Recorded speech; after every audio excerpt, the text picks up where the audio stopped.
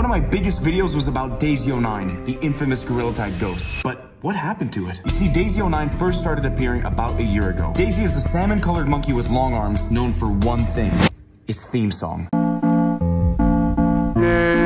If you hear this in one of your lobbies, that means Daisy is there and you are not safe. But that's not all. Daisy is known to bug out lobbies and mess with players. Oh my god, guys. This was freaking everybody out in game, but now things are different. I never hear about Daisy09 anymore, and maybe it has something to do with where it came from. During my investigations, I found out that the first ever known record of Daisy09 was a player called Happy Monkey. After that, pretty much any sighting of Daisy09 was just modders trying to mess with people. But we never actually found out who Happy Monkey is or why they played the Daisy09 theme song. My theory is that it was just some person looking to mess with kids, and it ended up getting way bigger than expected. Subscribe if you would kiss Daisy.